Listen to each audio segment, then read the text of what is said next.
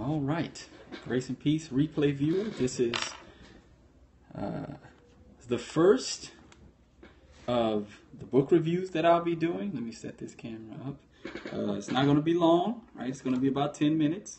Okay, 10 minutes. We're going to talk about the book in 10 minutes, and then just, the first couple of chapters. Hopefully get your appetite whet for reading the book, right? And, we'll go from there. So we're going to let some people join in. This is a Periscope. I'm going to be placing this on my YouTube account with the comments and everything. So you'll be able to see the comments as they come up. What's going on? Grace and peace to you, brother. As they're scrolling up, you'll see the comments on my YouTube video as well. So let's. We got 4 people in here, and that's probably as many as I'm going to get. I don't get a lot of people on my scopes. You can subscribe to my YouTube channel by, you can subscribe to it by going to my Periscope profile and clicking the subscribe link. I actually put the subscribe link in my Periscope profile. So, right, if you can, invite followers, welcome. What's up, Pete? What's going on, Brian? What's happening, everybody? Yes, thank you for sharing. Thank you for sharing. I appreciate that. All right, so we're going to get into, man, I've been on YouTube for a while. I just don't post much, right? All right, so today's book that we're going to review the first 2 chapters, the preface and the first 2 chapters, is The Attributes of God by Pink. Now, you're probably wondering, first off, why is there this stuff? What's that, right? What's all of that on there? That's duct tape. Because there was a picture of quote-unquote Jesus on there, and I believe that that's a second commandment violation. So I taped over it, right? I did it on the back too, because there was a picture of quote-unquote God, like with the flowing white hair and the old man stuff, right? So don't give me the second commandment violation. No images, right? No images. Yeah, right? So I taped over that joint. But I bought this before I understood that. So I was like, I ain't going to throw the book away, so I'll just cover up the image, right? Okay, so, but the book is really helpful. It's not very long, right? It's not a long book. It's, 99 pages? Yeah, I read this in like a weekend a couple of years ago. It was really helpful. And I'm going to read a couple of quotes from it. Hopefully it'll get your appetite whet to read it. Those of you who haven't read it. I know there's some people who don't really particularly like Pink because of his issues with the local church. Yes, right. Yeah, man. If you watch enough of my scopes, you're going to see this shirt reappear, right? Because I have like about 10 t-shirts that I work at home and I just kind of recycle them. That's all I do, right? So, The Attributes of God by Arthur Pink, all right? So, in the preface, there's a couple of really good quotes in the preface. And this is I learned from my brother Brian. I'll show you what I do. I actually, I underline and highlight stuff. And I'll show you as I'm going through it what I do, what I learned from Brian in some of his reading comprehension videos as well. So, but in the preface, Pink says this: the foundation of all true knowledge of God must be a clear mental apprehension of his perfections as revealed in Holy Scripture. An unknown God can neither be trusted, served, nor worshipped. So that's why the importance of studying the attribute. That's the importance of studying the attributes of God. You can't trust a God that you don't know, right? If you don't know God, if you don't understand his perfections, if you don't understand his attributes, you'll be worshiping God incorrectly. Yeah? I mean, he starts off right in the preface, man. Like, it's like right off the bat. So how can you trust a God whom you do not know? How can you worship a God properly who you do not know? And it's, Candidates, it's like 99 cents on if you're a Kindle reader, it's 99 cents on Amazon, right? I mean, it's that cheap. I have it on both. I think it might even be free. I'm not sure. It might be 99 cents or free. I can't remember which one. One of them was not. Sovereignty of God was 99 cents. I think Attributes of God was free. But it may not be now. Don't quote me on that. Yeah, I need to check that out. Let me take a picture of that. I'm going to take a picture of it. Boom. All right. So, there you go. See? Right there. 99 cents. Right?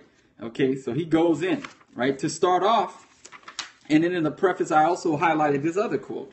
God is only truly known in the soul as we yield ourselves to him, submit to his authority, and regulate all the details of our lives by his holy precepts and commandments. That's the only time that God is truly known. And I say a hearty amen to that, right? That's what believers are wanting as we're growing every day. We want to know more of what God has said.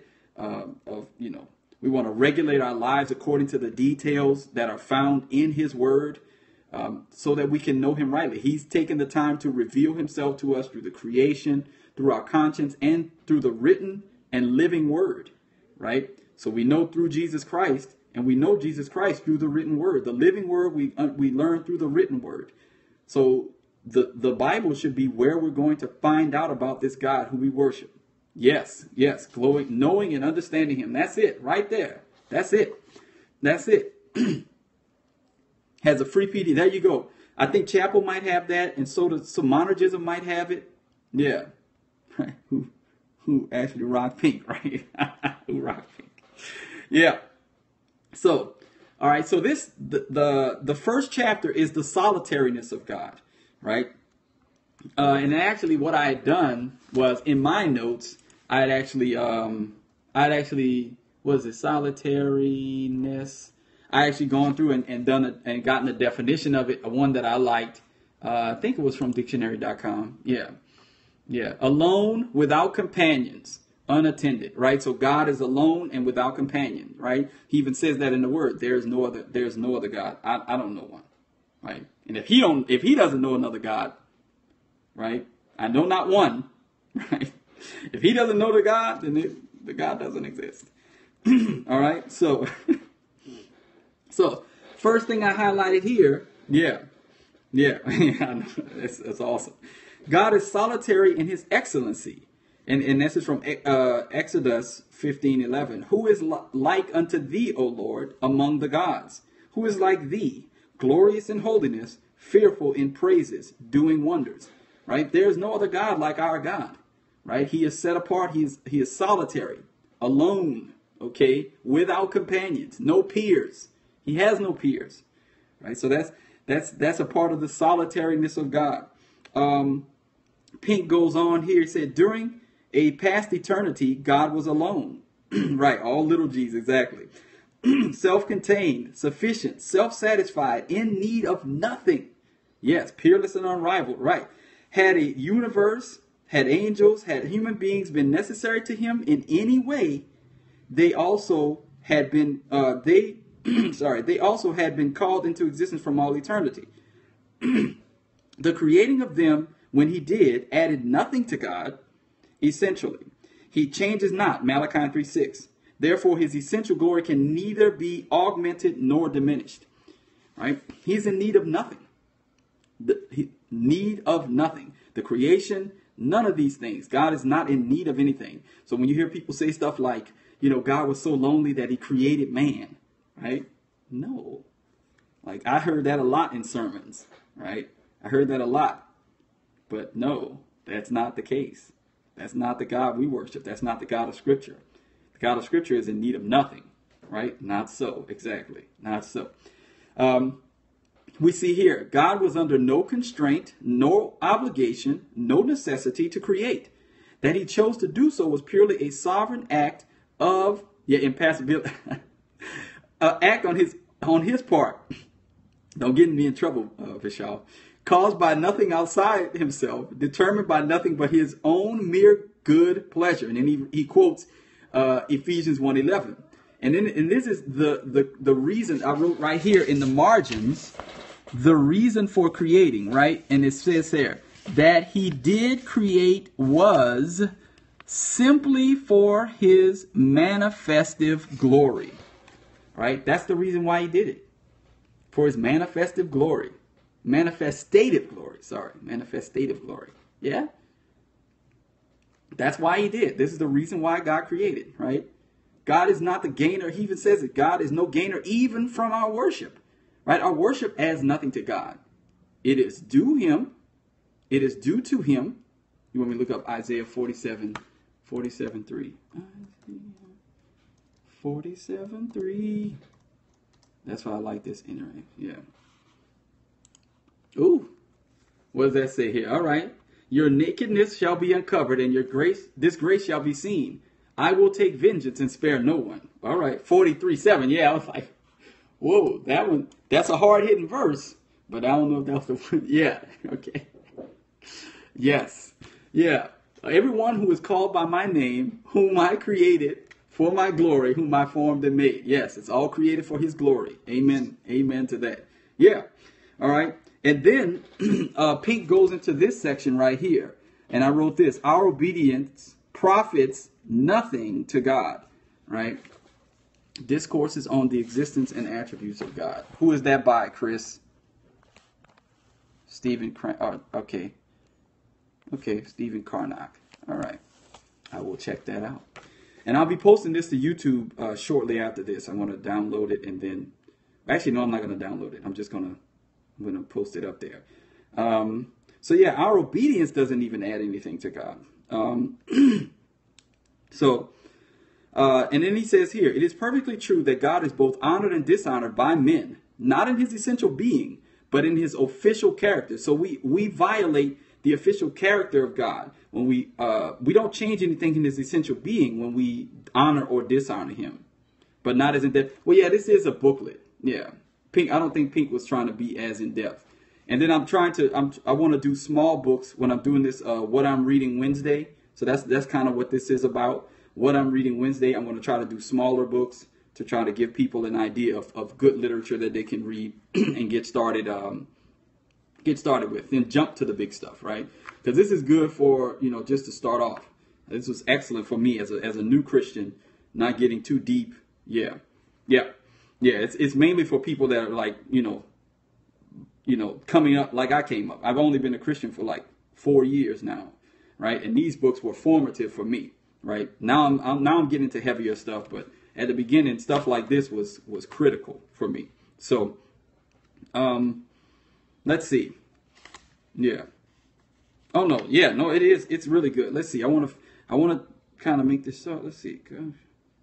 All right. And he says here. Let me read. I want to read this and then read. What was I? Well, I was a nominal believer. I was just living for myself.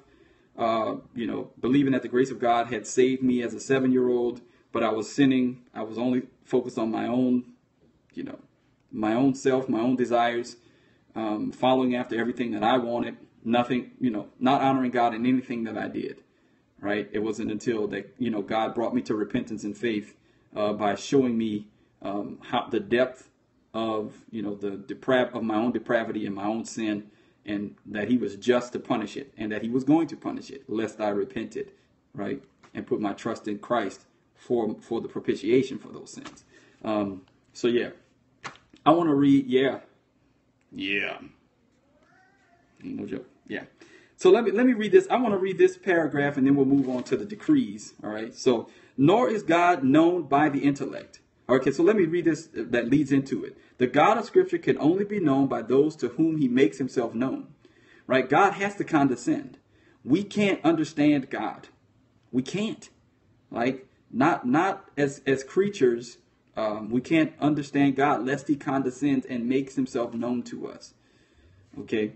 Who had, somebody had a really good illustration. Yeah, only in how he reveals. That a savage could pick up a watch and he could look at the watch, right? Yeah, he could look at the watch and he could, kind of figure out some stuff about, the watch, and maybe some things about the watch, the watch's owner or the watchmaker, but he can't get a full revelation of that picture of the watchmaker from just the watch. The watchmaker has to reveal more about himself to the savage, right? Who's never seen a watch or anything like that. I forget who it was that had that illustration. I just heard it recently, but I can't remember. Yeah, I can't remember that one. But I'm going to continue reading this paragraph. Nor is God known by the intellect. God is spirit, right? John 4:24. And therefore can only be known spiritually. But fallen man is not spiritual. He is carnal. He is dead to all that is spiritual. Unless he is born again, supernaturally brought from death unto life, miraculously translated out of the darkness into light, he cannot even see the things of God. John 3:3. Still less apprehend them. 1 Corinthians 2:14, right? Yeah, natural man can't understand the things of God. The Holy Spirit has to shine in our hearts, not intellects, in order to give us the knowledge of the glory of God in the face of Jesus Christ. 2 Corinthians 4:6. And even that spiritual knowledge is but fragmentary.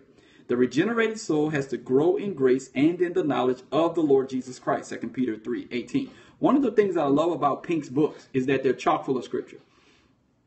Yes, exactly. 1 Corinthians 2:14. That was one of the things that really drew me to Pink's writing, was because on every page, scripture after scripture reference after scripture reference after scripture reference. And for me, that was like, okay, let me go here and look at this. Let me go here and look at this. Let me go here and look at this, right? And see what it's saying. That was helpful. Writing like that was one of the reasons why I liked Wayne Grudem's. Was a bad book, right? I don't know.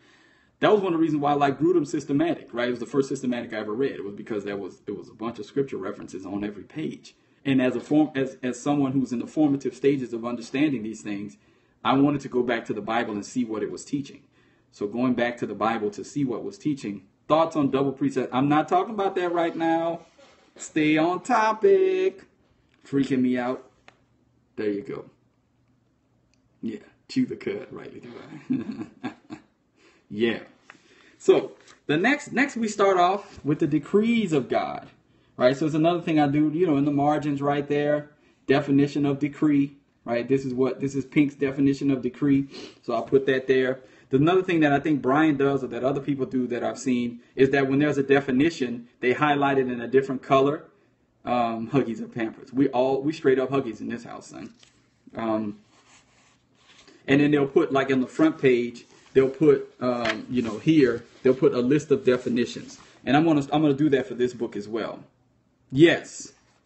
Yeah. I covered up the second commandment violation. Yeah. I can't deal with those. Yeah. So let me go a little quick through the decrees real quick. All right. So the definition of decree. This is Pink's definition of decree. All right. The decree of God is his purpose or determination with respect to future things. We have used the singular number as scripture does, Romans 8:28, Ephesians 3:11. Because there was only one act of his infinite mind about future things. But we speak as if there had been many, because our minds are only capable of thinking of successive revolutions, as thoughts and occasions arise, or in reference to the various objects of his decree, which being many seem to us to require a distinct purpose for each one. But an infinite understanding does not proceed by steps from one stage to another. And then he quotes Acts 15:18. Known unto God are all his works from the beginning of the world. Okay? Yeah. So we see here, and then the scriptures talk about this all the time in the language that it uses the word decree. It uses the word eternal purpose, determinate counsel and foreknowledge, his will, his good pleasure. Okay? So they're called his counsel, and there's a lot of good things that can be said about this, right? Because this is where we place our hope and trust. Because we don't worship a God who's just out there, maybe possibly handling things, and just pulling strings and reacting to man, right? We know we have a sure foundation because the God whom we serve has decreed, like Romans 8:28, he's decreed all good things. Everything works out for good for them who are called according to God's purpose. Yeah, Chris, I might block Chris. No, as retaliation. Chris blocked me on his last scope. So, but listen to this paragraph. The decrees of God relate to all future things without exception. Whatever is done in time was foreordained before time began. God's purpose was concerned with everything, whether great or small, whether good or evil, although with reference to the latter, we must be careful to state that while God is the orderer and controller of sin, he is not the author of it in the same way that he is the author of good. Sin could not proceed from a holy God by positive and direct creation, but only by decretive permission and negative action. And Jack may be able to speak on this a little bit philosophically. I'd love to hear your thoughts, Jack. But only by decretive permission and negative action. God's decree is as comprehensive as his government, extending to all creatures and all events. It was concerned about our life and death, about our state in time and our state in eternity. And it's a cheap book. Go pick it up. 99 cents, I think, on Kindle. Isn't even a thing. Just the absence. There you go. See, the absence of good, right? Yeah. Nice. I got a couple of philosophy books coming. I don't know if you've heard of Vern Poythress's Redeeming Philosophy. I have that one coming. I don't know if you've read that one or you're familiar with that one, Jack. You create any more than a hole in a donut. Okay, nice. I love donut holes, though. Why do they call them donut holes? They're the filling, the donut fillings from that. Okay, anyway, but they're cool. I love them. All right, so here's some attributes of God's decree, and then we'll stop right there. First, His decree is eternal. Okay, to suppose any of them to be made in time is to suppose that some new occasion has occurred, some more unforeseen event or combination of circumstances has arisen, which has induced the Most High to form a new resolution.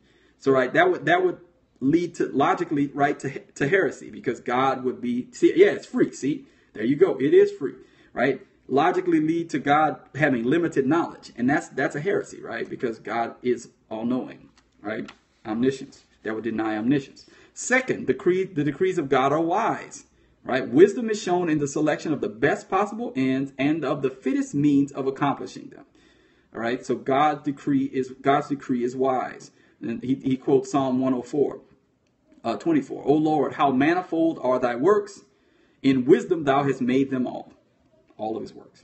Everything. Okay. So third, his decree is free. Okay. So he goes straight into quoting scripture. Who hath directed the Spirit of the Lord, or being his counselor hath taught him? With whom he took counsel, and who instructed him, and taught him in the path of judgment, and taught him knowledge, and showed to him the way of understanding. That's Isaiah 40, 13 and 14. Okay, God was alone when he made his decrees. Remember the solitariness of God. And his determinations were influenced by no external cause. He was free to decree or not to decree, and to decree one thing and not another. So that's the liberty that God has. It has to be ascribed to God, right? Because he's solitary. He's needing nothing. He was free in making in decreeing all things. Fourth, they are absolute and unconditional, right? So he's decreed everything. He says here, in every instance where God has decreed an end, yeah, there it is. He has also decreed every means to that end. The one who decreed the salvation of his elect also decreed the work to work faith in them. 2 Thessalonians 2:13. He also decreed to work the faith in them, right? I've decreed this. I've decreed the redemption price to be paid by my son. I decreed to work faith in them. I've decreed to sanctify them through, and I decreed to glorify them. All the means, right? It wasn't just I've decreed the salvation. I've decreed every means by which it was to happen. The death of the son is one of the greatest examples of this, right? He was delivered up according to the definite plan and foreknowledge of God. Okay, he was killed by the hands of lawless men, though. Yeah, and by my catechism instead. Yes, by Chris's catechism. Okay, and then he has a good little section here on sovereignty and responsibility. I'll let you all read that one yourself, right? Since the book is free, read that one. That paragraph right there. And then he quotes Jonathan Edwards here saying, whether God has decreed all things that ever come to pass or not, all that own the being of God own that he knows all things beforehand. Now, it is self-evident that if he knows all things beforehand, he either doth approve of them or doth not approve of them. That is, he either is willing they should be, or he is not willing they should be. But to will that they should be is to decree them. And that's from Jonathan Edwards, right? Yeah. So, and then without the decrees, he goes into what to assume and then contemplate the opposite. He asks us to contemplate the opposite of a world that wasn't decreed by God. And he says to deny the divine decrees would be to predicate a world and all its concerns regulated by undesigned chance or blind faith. Basically, he says that there would be nothing better than the black darkness and abject horror of atheism. All right, so Pink was throwing it out there too. Okay, yeah. Okay, and then he finishes up. Oh, my reader, how thankful, doxology, how thankful should we be that everything is determined by infinite wisdom and goodness. What praise and gratitude are due unto God for his divine decrees. It is because of them that we know that all things work together for good to them that love God, to them who are the called according to his purpose. Romans 8:28. We may, may we exclaim, and this is Romans 11:36, for of him, and through him, and to him are all things, to whom I think it's supposed to be glory forever. Amen. There are some typos in this version. I've noticed that now that I'm reading it out loud. I think my brain corrects because I know some of these scriptures, but there are a couple of typos in this version. But that's the first 2 chapters. I'm going to go through the next 2 chapters next week. Just kind of talk about them. It's what I'm reading Wednesday. We may try to move through 3 chapters because it's 17 chapters and it's relatively short. But thank you all for tuning in. I'm going to put this on my YouTube page shortly with all the comments. Thank you all for joining. Thank you all for joining, man. I'm glad y'all did this. I'm trying to do some more things like this to help the body, just to kind of see how I came through, how I came to an understanding of some of these doctrines, who I read, what was formative for me, and then share some of the stuff that I'm still learning, trying to grow in this grace that God has given me. Y'all have a great day, grace and peace, and I'll see y'all on somebody else's scope. I will be trolling. Oh, go to my Periscope profile, and I have the link to my YouTube page. So if you go to my Periscope profile, there's a link to my YouTube page. Subscribe to it if you wouldn't mind. What I'm trying to do with my YouTube page, and I'll tell you all, as I am monetizing it, because I'm going to be producing a lot of videos, and I want to produce them for free, and the monetization will help me with the cost of the software and stuff like that. So thank you all, for tuning in and subscribing and following my YouTube page, because I'm going to be putting a lot of content out over the next few months, and hopefully just kind of putting a lot more stuff out there. It's going to be software related stuff. All of it's going to be to the glory and honor of God. When I do my software stuff, it's going to be a lot of, be teaching people how to write a Bible app, stuff like that. Going to be doing the scripture memorization stuff. Once I finish it, I'm putting all of those videos on YouTube so people can walk through memorizing the book of Jude with me. So it's a lot of stuff. Yeah, so a lot of stuff that's going to be happening on my YouTube page. So join in the experience. I'm finally getting this YouTube page where I wanted it to be. The whole purpose of it was to be Bible and tech merged. So finally it's happening. All right, grace and peace, y'all, and I'll see y'all on the next one. Bye.